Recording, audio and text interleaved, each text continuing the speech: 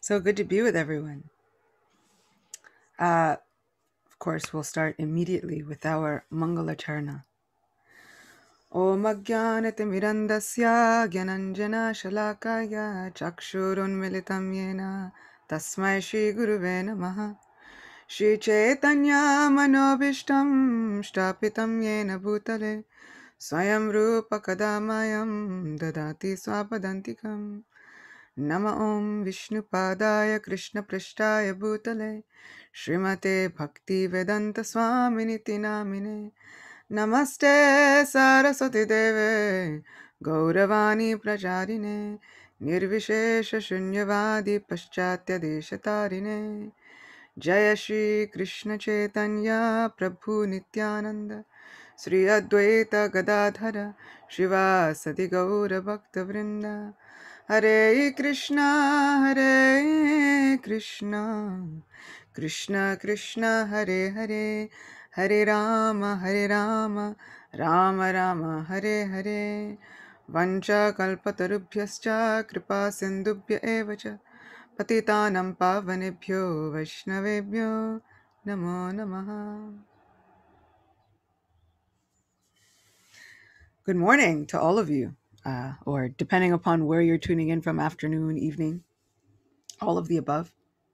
I thought it was so appropriate that Adipurush Prabhu was singing the Nisringadev prayers just before this, because what is a pre-Nisringadev Chaturdashi Ekadashi lecture without us speaking about one of the most key Vaishnavas, key Vaishnavacharyas in our lineage, who became a Vaishnavacharya at the ripe age of 5. And what is an Ekadashi lecture without us speaking about Prahlad Maharaj? So today we must speak about Prahlad Maharaj.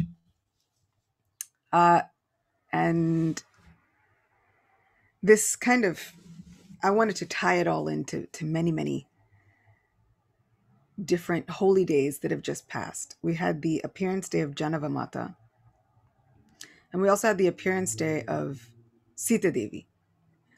And it's kind of, how is this all going to tie into Prahlad Maharaj? I promise we will 6 degrees of separation. We'll make it all link up. But I was thinking recently about Gaur Govinda Maharaj, and a picture had popped up on social media. And I looked at the picture and I almost started to, you know, you have a moment where you just think, oh, wow, I really like this photo. And then I started to scroll. And then I was remembering, I actually took a second to remember all the reasons why I liked that particular photo. Firstly, it happened to be a photo that was taken by my dad. And my dad wound up being, as he was a photojournalist, he wound up being a person who took many iconic photos of Gaur Govinda Maharaj, both in New York, in the temple, and in Towako, New Jersey. And so he wound up taking a lot of photos which would later become incredibly iconic, photos that wound up being worshipped in the temple in Bhubaneswar that Gaur Govinda Maharaj had set up. And so I wound up just taking a moment to really appreciate how incredible our first generation of devotees were, is, still, will always be. And I feel like sometimes I don't do that enough. I don't take into consideration all of the incredible, superhuman, mystical things that this first generation has done. I think sometimes as a second generation kid, we wind up falling on the side of, yeah, but when's it going to be my turn? Or, yeah, they did things, but when are we going to do things? And even speaking with my own Guru Maharaj, I wind up finding out incredible stories of the things that the first generation has done at a tender age. And even thinking about it with my own child, I was on the phone with my sister, and she was saying, you know, what are the things that you and I did at like 11? I was like, that's true. I was doing a lot at 11. And when we are in charge or we're given charge of other devotees, sometimes we wind up thinking, oh no, wait, but they should be more advanced, or we have to let them grow up, or we have to let them reach a certain age before.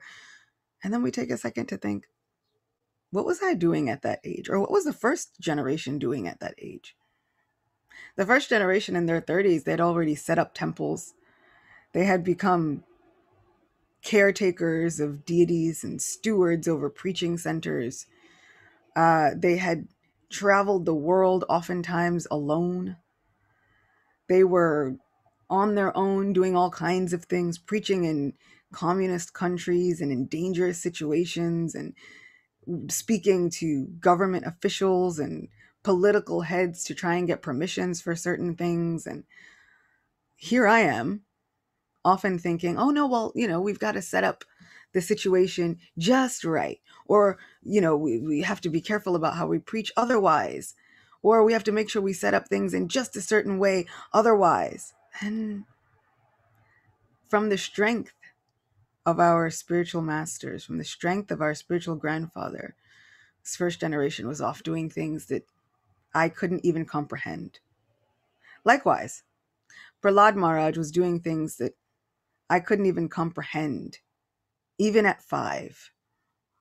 And so Gaur Govinda Maharaj, when he left New York for, I think, about the last time, we were at the airport and I asked him some advice about being serious about Krishna consciousness. And at that time, I was about maybe 10 years old myself. And the advice he gave me was to make my faith strong like Prahlad Maharaj, so that it would become unshakable. To make your faith strong like a pillar, so that no one would be able to shake it, to cast stones at it, to chip at its edges, to make it strong like a pillar. And it's a piece of advice that I remember often, usually after the obstacles come in the way. And then I wind up thinking, why is this happening to me? And then the advice kind of comes creeping back in, but we had the goal. We were given charge of the mission to keep our faith strong like Prahlad Maharaj. So what does that even mean? And I was reading, in preparation for this lecture, I was reading from Sri Brihad Bhagavatamrita. And I like Brihad Bhagavatamrita so much because it is like sweet rice from the Bhagavatam, right? Condensed, cooked down nectar, churned from the entire Bhagavatam. And once, my Guru Maharaj was giving a series of lectures, and they wanted him to speak on the entirety of Srimad Bhagavatam. And he said, with such little time, Parikshit Maharaj had 7 days of hearing Bhagavatam. But he wasn't eating, he wasn't sleeping, he wasn't drinking, no breaks, right? No bathroom breaks, no nothing. And so he said, what an injustice it would be. And first he said, what an injustice it would be for him to say anything about Bhagavatam, much less rushing through the entirety of Srimad Bhagavatam. And so he said there wasn't quite enough time for him to do it justice the way he would really like. But there was time for him to speak through just a section of Brihad Bhagavatamrita. And after all, Bhagavatamrita, what is Bhagavatamrita? It is the nectar of Srimad Bhagavatam. Now, Brihad because it is big, but still not quite as big as Bhagavatam itself. And so I always remember that whenever I feel like, how do I traverse an entire story or an entire volume of Srimad Bhagavatam in such a short amount of time? Then I always kind of look to Brihad Bhagavatamrita for the answers and for some hope, because it is churned patiently from the essence of Srimad Bhagavatam. So we have time to hear a little bit from that section of Srimad Bhagavatam and from Brihad Bhagavatamrita. Now, what does this have to do with anything? Turns out that Janava Mata, or Ma Janava, as she was affectionately called by so many of the Gaudiya Vaishnavas that took shelter of her, Janava Mata is the wife of Lord Nityananda. She is known as Nityananda Swarupini, or the Shakti, the manifestation of the internal potency of Sri Nityananda Prabhu. And after Lord Nityananda and Mahaprabhu, they wind up their earthly pastimes, she becomes the leading acharya. And so many devotees go and they take shelter of her. And they ask her for initiation, and she preaches to them, and she goes on many pilgrimages, and she leads the devotees, and she takes care of the devotees, but she cooks for the devotees almost constantly. She loved feeding the devotees and feeding the deities of the different temples that she would go to. And it is said that when she took a pilgrimage to Vrindavan, all of the devotees were so excited that they were kind of speaking about it, whispering about it, excitedly telling one another about it, all the way along her journey to Vrindavan. And then when she got there, it was like a buzz. The word went all and spread all throughout Vrindavan. Ma Janava is here. And while she was there, they said she loved hearing the writings of the Goswamis. Particularly, she loved to hear from the pages of Brihad Bhagavatamrita. And when the devotees would read to her, she would cry in ecstasy, and she would ask them to read it again and again and again. So this is our connection to Janava Devi. Also, when Sri Chaitanya Mahaprabhu spent the last about 12 years of his life in Jagannath Puri and Gambhira, he would have a daily routine. During that daily routine, he would go to see Gadadhar Pandit. And when he would go and see Gadadhar Pandit for several hours, 2-3 hours at least, he would hear from him Srimad Bhagavatam. Gadadhar Pandit was so immersed in Bhagavatam that this became his main form of devotional service and worship, along with the worshipping of his deity of Gopinath, who we spoke about before, who was standing. But then after Mahaprabhu finishes his earthly pastimes, even though Gadadhar Pandit was only about 47, he immediately began to wither away, like a flower without sunlight, like a night blooming lotus without the moon. Right? We have all these nice poetic analogies. But he began to wither away immediately, so that he looked so much older than his bodily age would confer. So he became so immersed in his deity worship, of course, that finally he thought, I can't do this anymore. Better I leave the worship of Gopinath to someone else. And as we heard, miraculously, Gopinath said, I don't want to be worshipped by anyone else. I want to be worshipped by you right here in this garden, this Tota. So this deity is affectionately known as Tota Gopinath. And what he does is this deity is so determined to be worshipped by his devotee that he sits down. Fine. You can't reach me? No problem. I'll meet you halfway. This is our Krishna, who will always meet us halfway. And so Gaurachandra would go and he would sit with Gadadhar Pandit and he would hear Srimad Bhagavatam. And it is stated that when he would hear the story of Prahlad Maharaj, he would ask Gadadhar Pandit, after the entirety of the story was spoken, speak it again. No less than 100 times he would hear this story of Prahlad Maharaj before continuing on. This is eagerness. We hear about this greed that we need in order to taste and relish the pastimes and the names of Sri Krishna. So much greed is needed that Sri Chaitanya Mahaprabhu himself says, Oh my Lord, you have unlimited names. And in each of these names, you have invested all of your internal, external, wonderful manifested potency. And thus you have millions of life-giving names like Krishna and Govinda. But I am so unfortunate that I have no attraction to tasting these names. It's the Lord of our universe speaking. If he has no attraction, what hope is there for me? What can I hope for? What can I do if the Supreme Lord himself is saying, but alas, I am so unfortunate that I have no attraction for chanting these names. This shouldn't bring us to a hopeless conclusion, but a hopeful one. Hopeful because even if the Supreme Lord is saying this, then the Lord expects us to have pitfalls. The Lord is going to expect us to waver. The Lord is going to understand that we are not quite yet like a lamp in a windless place. Strong and determined, our flame fixed at all times. Right? He should know. Well, you already know what you signed up for then, Lord. My determination, my faith is going to be wavering. But I can use these devotees as a pole star, as a fixed North Star.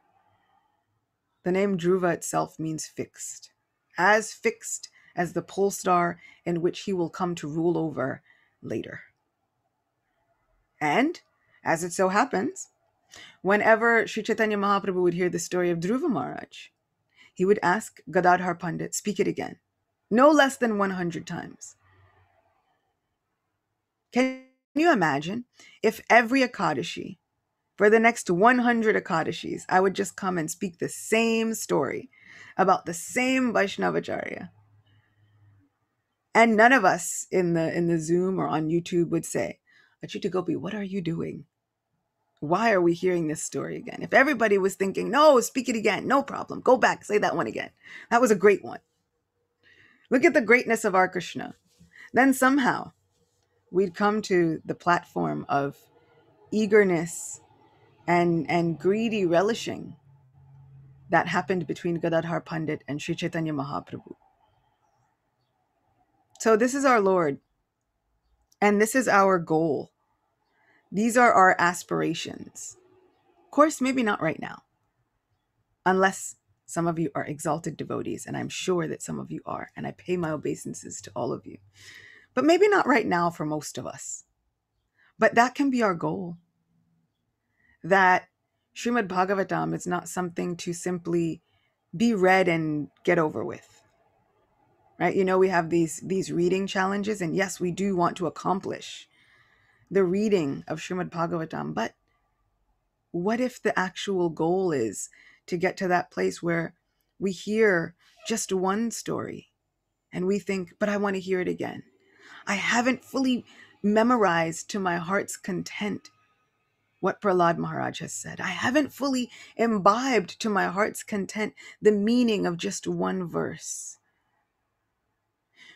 My Guru Maharaj has said that Srila Bhakti Siddhanta Saraswati Thakur said that if we can just understand even one word of Bhagavatam perfectly, that will be enough to perfect our lives and take us back to Godhead. So yes, there are innumerable blessings to be received from the reading and the completion of reading Bhagavatam.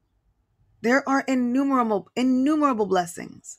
And I've heard that those blessings are actually a trap. They're a trap specifically designed to get us to hear and read more Bhagavatam. So yes, there are innumerable blessings after every pastime you hear. And for one who hears or recites or reads these pastimes with faith, we get so many different benedictions. As we do in each Ekadashi. We have each Ekadashi, and after the Ekadashi story, we hear, and for one who hears or recites or reads, you get the benefit of donating millions of cows, taking care of millions of cows in charity, performing this sacrifice and that sacrifice, and all of these things that in previous yugas had to be done for thousands of years, and now all we have to do is listen to a story for 5 minutes. With faith and determination in our hearts that this is our Krishna, always working in our favor. So for this particular Ekadashi, Mohini Ekadashi, Yudhishthira Maharaj speaks to Sri Krishna and he asks him, can you tell me about this Ekadashi? And then Sri Krishna says, I will tell you the glories of the Ekadashi, just as Vasishta Muni spoke to Sri Ramachandra. Were you wondering how I was going to bring it into the appearance day of Sita Devi? I did it. So this Ekadashi, Vasishta Muni is speaking to Sri Ramachandra, and Ramachandra asks for some advice. He says, "O great Guru, I have suffered for so long in the absence of my dear Sita." He says, "I've suffered for too long. Can you give me some remedy for my suffering? Can you tell me how my suffering can be ended?" Vasishta Muni says, "O Lord Ram, O you whose intelligence is so keen, simply by remembering your name, one can cross the ocean of the material world. You have questioned me in order to benefit all of humanity and to fulfill everyone's desires. Now I shall describe that day of fasting which purifies the entire world." And it is with that introduction that Vasishta Muni describes the glories of Mohini Ekadashi, the glories of the Ekadashi which falls just today for us. So this is a day which is supposed to soothe us, comfort us, be there for us when we are in times of need and in trouble and in times of obstacle, when our hearts feel overburdened. These stories of the Bhagavatam can give us the greatest solace. These are the stories that are supposed to comfort us. And indeed they do. Sri Krishna likes to hear many, many bedtime stories. And so sometimes he asks his mother for a bedtime story and she'll narrate the pastimes of Sri Ram. And sometimes he'll ask his mother for a very exciting bedtime story, and she will narrate the story of Lord Nrsimhadev, which is so wonderful because sometimes she's a little bit of two minds about it. She thinks, I will tell my child this story, but should I tell my child this story? After all, he's a small boy. He might become frightened. The story of Lord Nrsimhadev is quite intense. It's exciting, it's adventurous, but really also it can be very frightening. And after all, my child is the same boy who hears thunder and runs from his chambers to my own and grasps onto my arm and hugs me tightly and holds onto my finger and says, "Oh Maya, please protect me." Will my child actually be able to sleep if I tell him this story? But she thinks, let me tell the story anyway. So she begins to narrate the story to her little child. Once upon a time, there were great signs that misfortune was coming about. What are the signs that misfortune is coming about? Well, there was blood and pus raining from the skies. Now, for any of you that have been keeping up, I've been sending out news updates, right? So this is like a weather update, and I feel like a health update all in one. Those are the days. What does the forecast say for that day? It's like a 50% chance of clouds and also blood and pus. Like, how does that become the precipitation?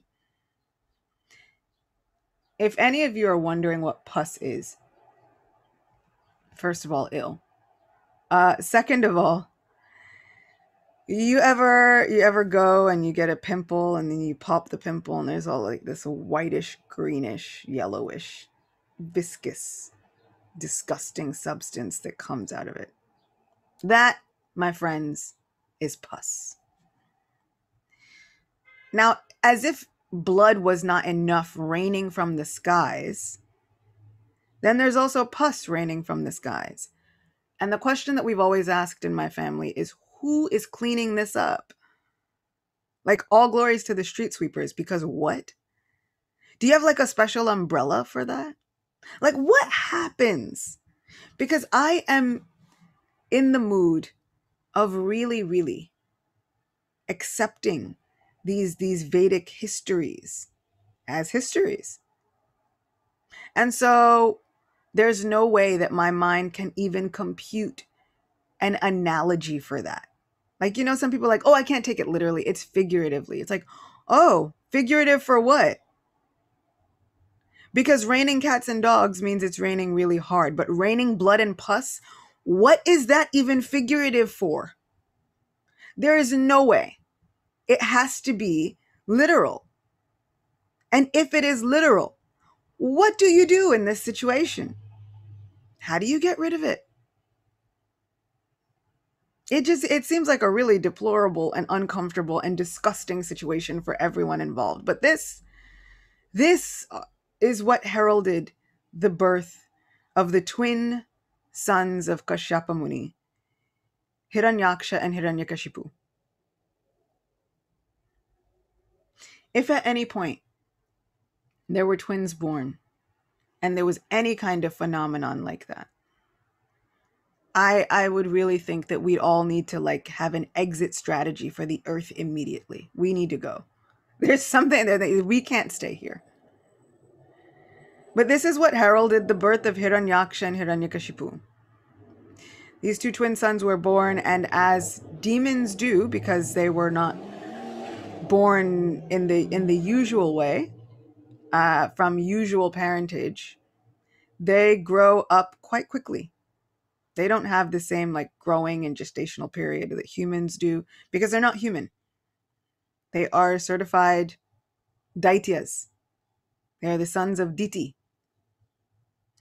And so they grow up quite quickly, and they begin to wreak havoc all over the earth.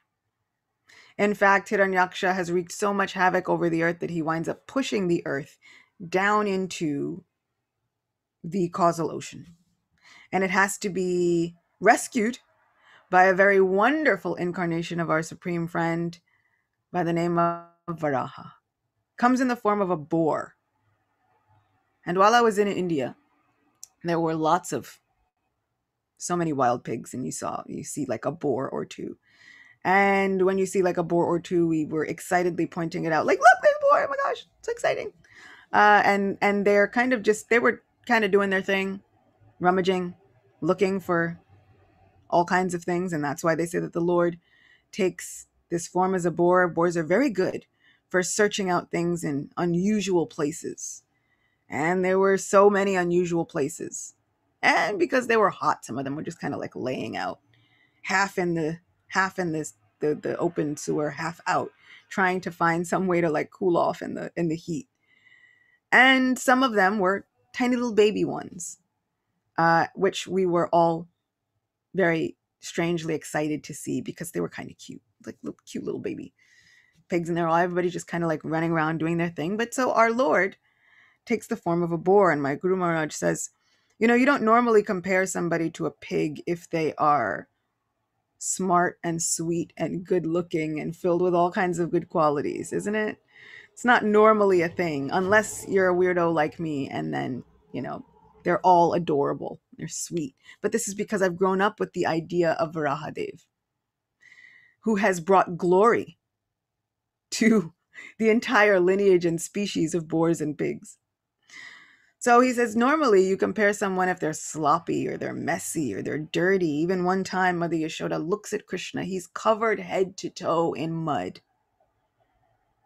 Right? All that's really visible that might kind of be clean is his peacock feather. There's mud in his hair. There's mud all over his face. So much so that even to open his eyes, he's got to clear some away and then open his eyes. And then all you don't see blue anymore. He's just covered with mud. She says, oh, Lala, why are you so restless?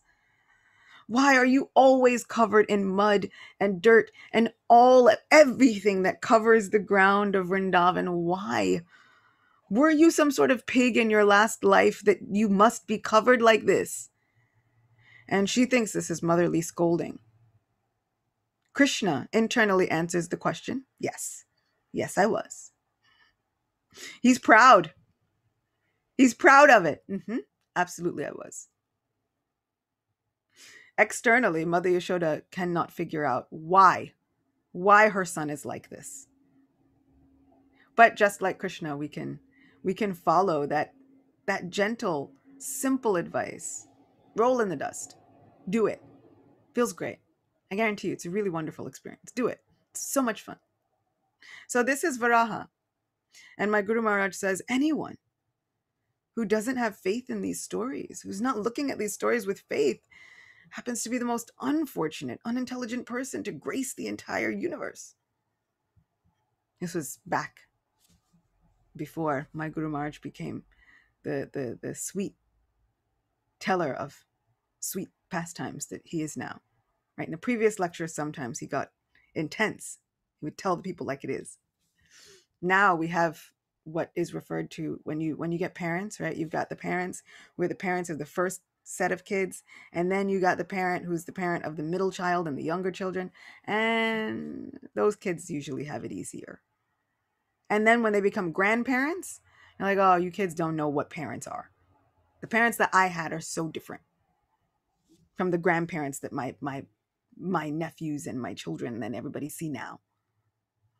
So same with our spiritual masters. Sometimes we can see at the beginning, they were like the first generation parents. Now they've become really sweet, really nurturing, super tender.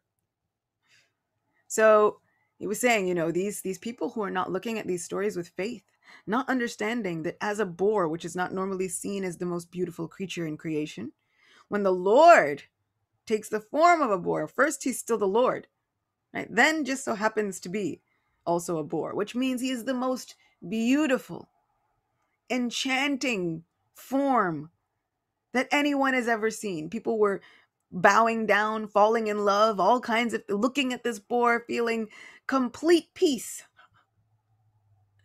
Anytime he would open his mouth and make a noise, it sounded like the chanting of all of the Vedas.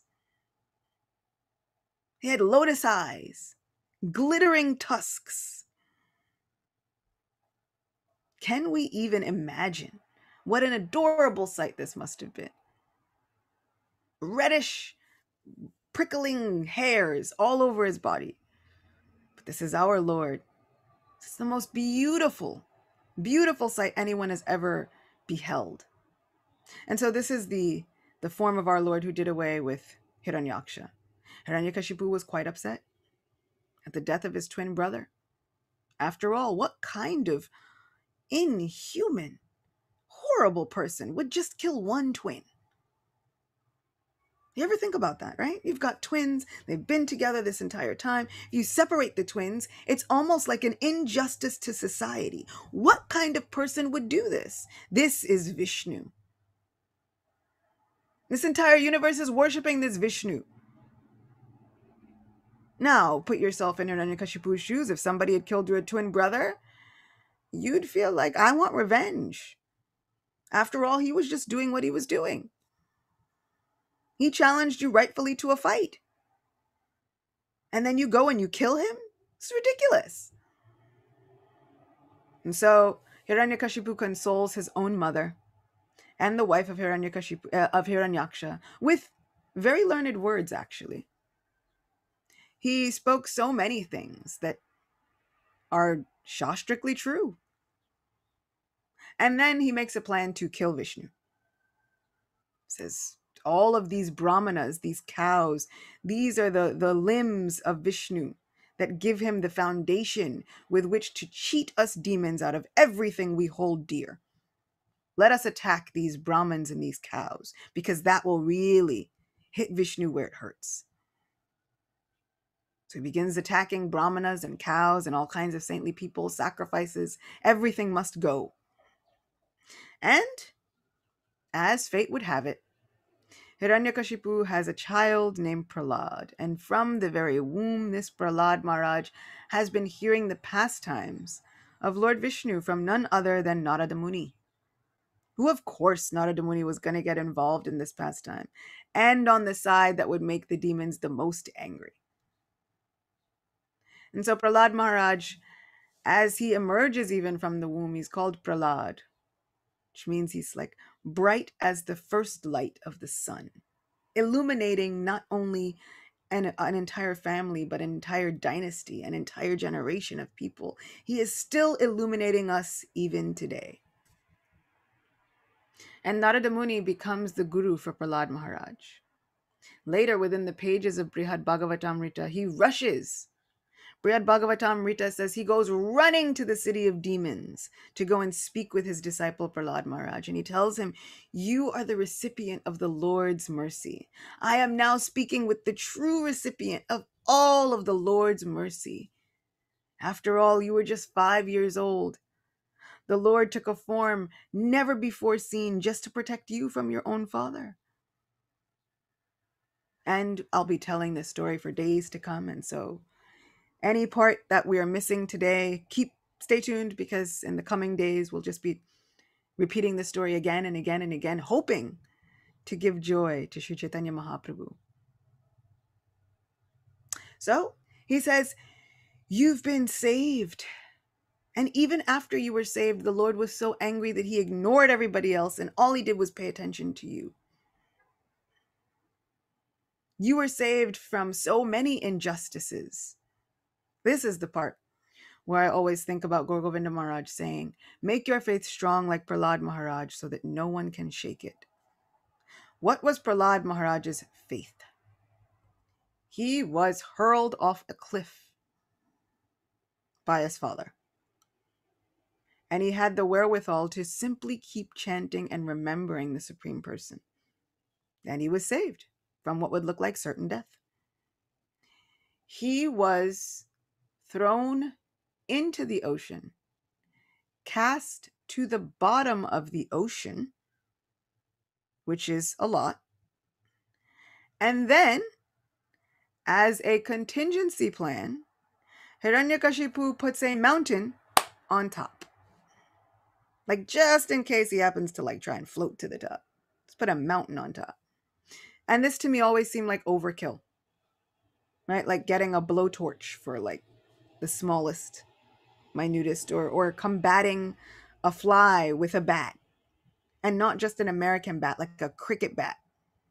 Right? Like nice wide surface. You're like, you don't really do you need all of that? And so simultaneously, I'm also asking, but do you need all that? He's 5. He's a small boy.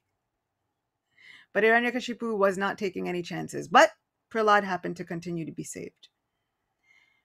And Prahlad Maharaj, throughout all of these things, his father fed him poison. His father put him up against all of the most intense rakshasas and witches and all of these beings who are very fond of eating small children. And Prahlad Maharaj was saved each time. And never did Prahlad Maharaj ask, "Why would my Lord treat me like this? Oh Lord, you are in charge of everything. You are the source of all that be. Why are you treating me like this?" This is Prahlad Maharaj's faith. This is the faith that we can aspire to just make strong.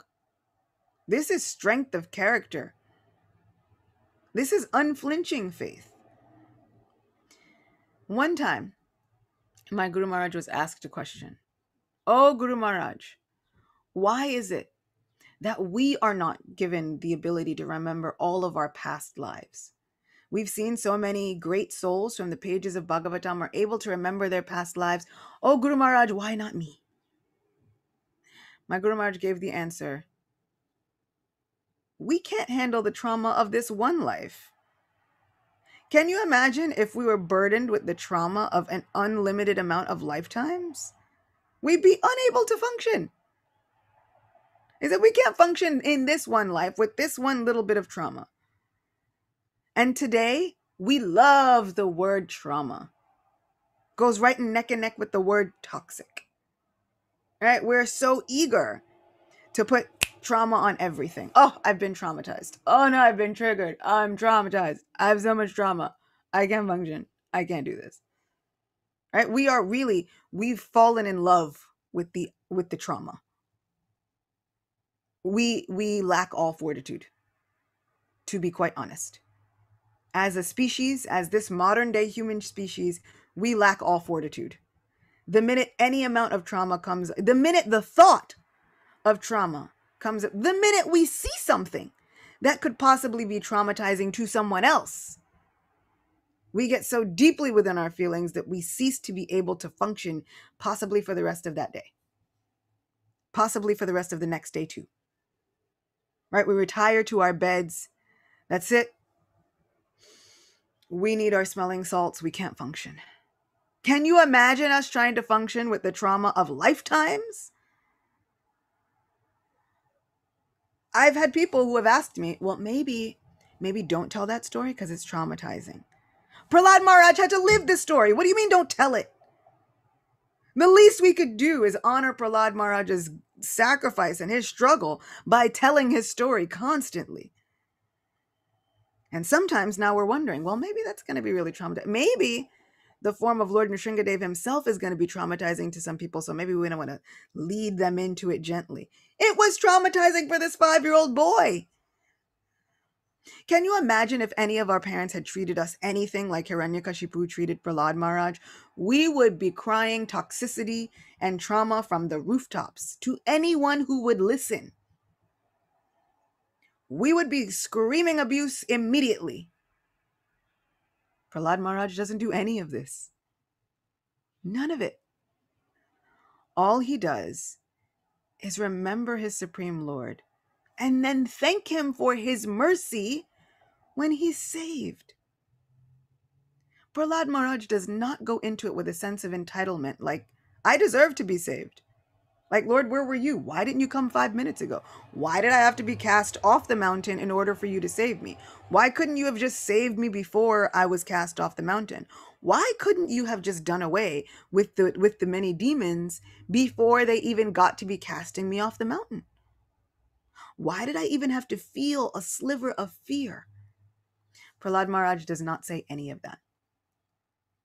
In fact, what he says is, for any of us who have entered this material world, we are always going to be embarrassed by the obstacles that come our way.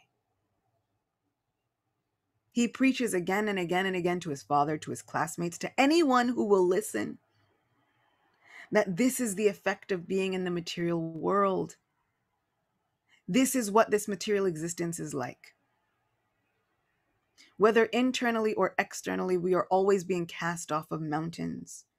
We are being pitted against all kinds of demonic forces, whether outside or even within our own mind.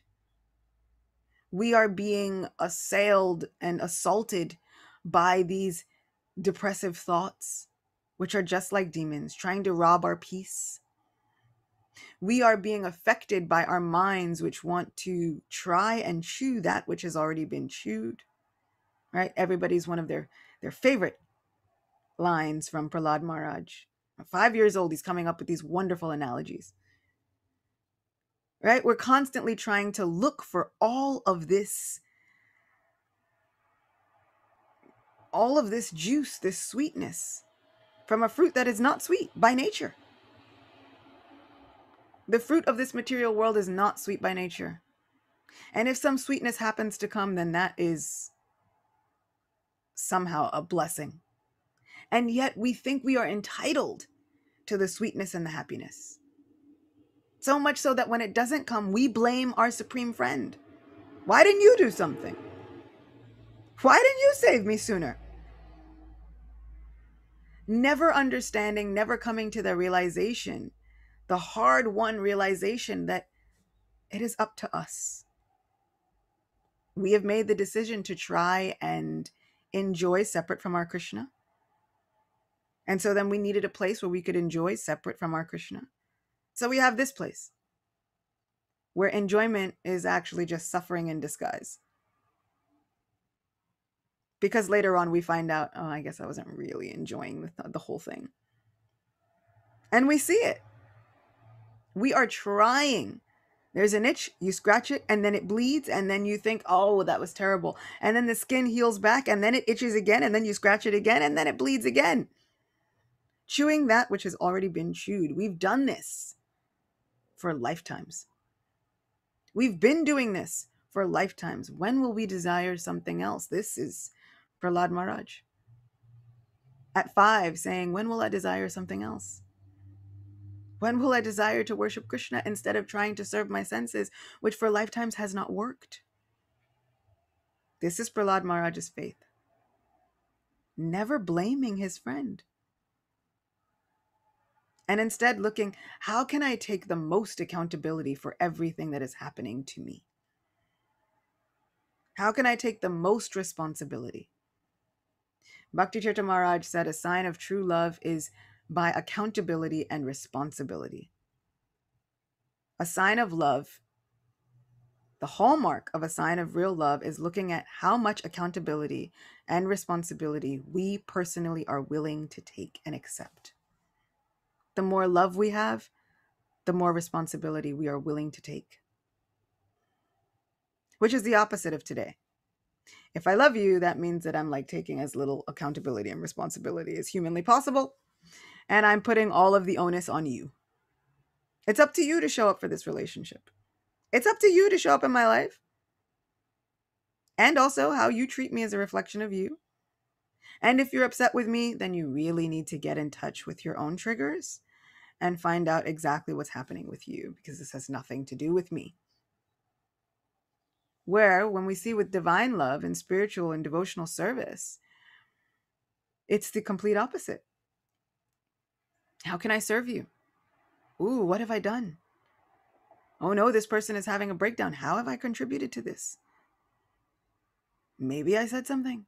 Maybe I did something that made this person uncomfortable. Let me pray. So Prahlad Maharaj is the complete other end of the spectrum. I have put myself in this deplorable condition, and now all I can do is hope that my supreme friend will have causeless mercy on me, because I have a causeless unwillingness to serve, is how my mom used to put it. So all I can hope is that my supreme friend will have causeless mercy upon me and save me from this deplorable condition that is still my fault. I don't deserve it. In fact, this was my fault. In fact, my supreme friend said, don't go there. Don't leave me. Don't go. And I decided anyway. I'm going. That's it. So all of this was brought about by my decisions, by my heart, by my own faulty reasoning. Now all I can hope for is that my supreme friend will have causeless mercy upon me and save me anyway. And they do. They never let us down. They do save us anyway.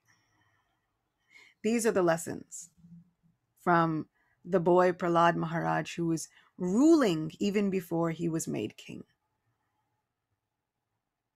He was making devotees with determination, with patience. And there was just one section of Brihad Bhagavatamrita in a purport that really impressed upon me the glory of Prahlad Maharaj. In the purport, Gopi Paranadana Prabhu says, Sri Hari Bhakti Sudodaya states, upon hearing his brilliant words, this is everyone who would listen to Prahlad Maharaj. Upon hearing his brilliant words, some people felt an extraordinary sense of detachment from material life and began to shed tears. Others who saw him responded by bowing down to him. Others were amazed to see him playfully laugh and simply stood in groups watching him. All these persons were relieved of worldly contamination.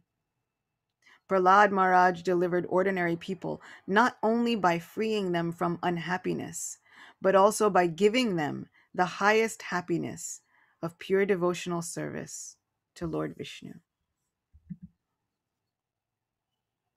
Sound like Srila Prabhupada to anybody else? Because that's what I thought of as soon as I read it. This is our grandfather. This is our spiritual father. This is our Srila Prabhupada. Anyone. Upon hearing his brilliant words, some people felt an extraordinary sense of detachment from material life. Some began to shed tears. Others began to perform superhuman activities. They would open temples, meet famous people, impress upon the hearts of famous people the glory of worshiping Sri Krishna. They would speak to people that they would never be speaking to otherwise.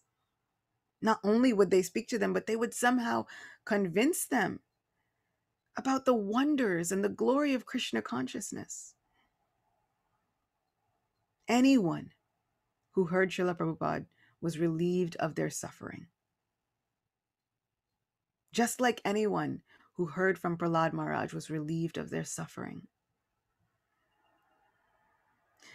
So as we speak about people who made their faith as strong as Prahlad Maharaj, this is Srila Prabhupada.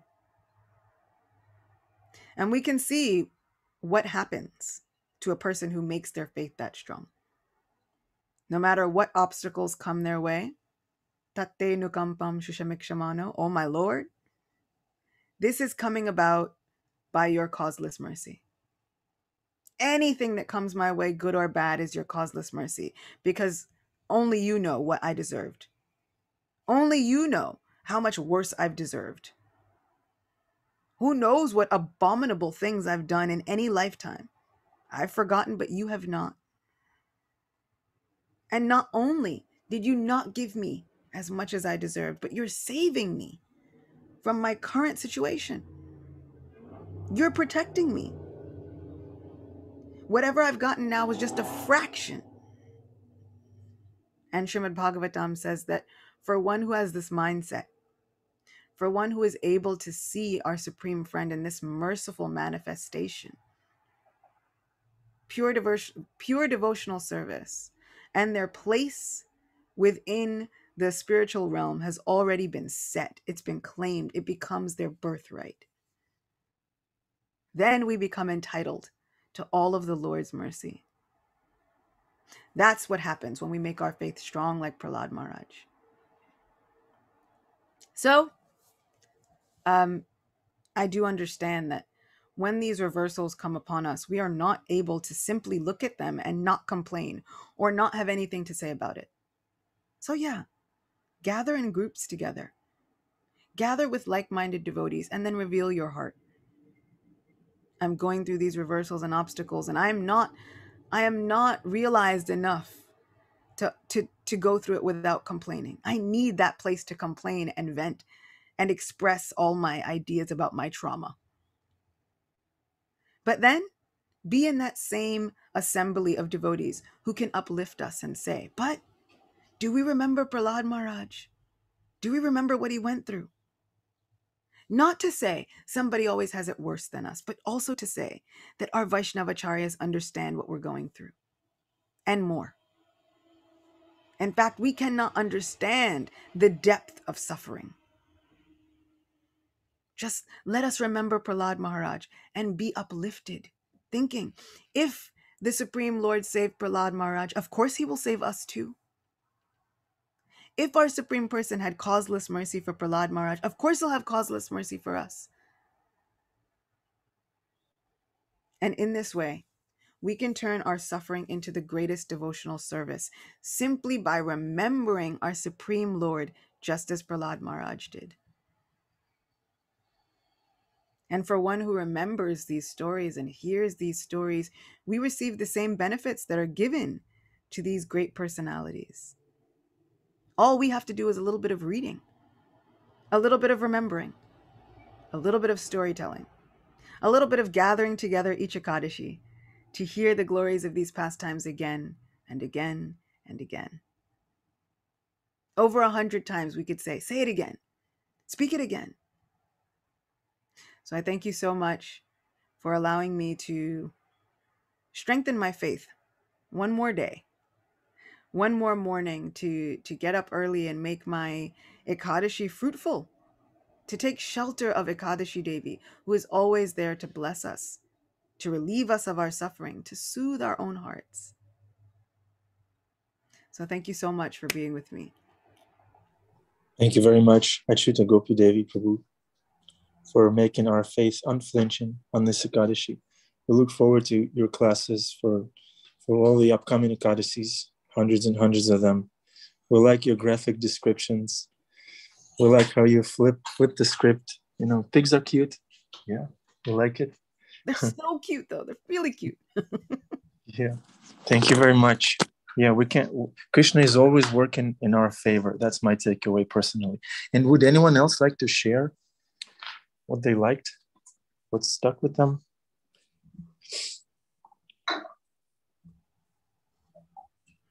Bhima Prabhu says in the chat, it's a very, very beautiful prayer that he does. Dear Lord, why couldn't you have just saved me before I was cast off the mountain? This is his prayer. Yeah. Don't we all find ourselves in that situation? It's like, oh, but Lord, why'd this have to happen in the first place? You're the cause of all causes. You are time. You could go back in time. Make it so that I never had any inconveniences to begin with. Somehow this wasn't Prahlad. Although sometimes it was the mood of the cowherd boys. And that's what I like about Vrindavan. Right? All of the awe and the majesty is stripped away.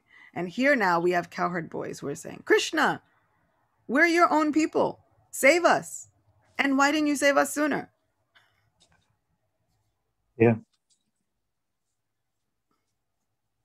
Who will catch me while I'm falling? Bhima is asking. Acyuta Gopi will save you in the morning class crew, Bhima Prabhu. He'll be there for you. Don't worry. Don't worry. Krishna is there for you. Okay. Today is Ekadasi, so nothing in, nothing out. And let's increase our hearing about Krishna, who's always working in our favor, and let's decrease our causeless unwillingness to serve, as Acyuta Gopi's mom puts it. I like it. That's a good one. Take away. Beautiful class. Thanks, says Hemangi. Bhima Prabhu says he's saved. Kartik says, thank you for the wonderful class. Andrea says, I think it's about pus. She says, so, oh. And Bhima says the same thing. No, really, Yeah. I need to know, like, do you go out that day covered in neosporin? Like, what do you do? Such an interesting situation to be in with a weather forecast like that. Yeah. Plus. Okay, thank you very much. Acyuta Gopi will bow down to you. You wear a mask, Bhima says. Okay. All right. Have a wonderful day, everybody. Thanks for tuning in. Bowing down to you, all the people listening online on YouTube. We love you all. Hari Bol. Thanks for participating in this Sangha regularly. Hari Krishna. Right. Krishna Acyuta Gopi. Krishna, thank you so much. Hari Bol.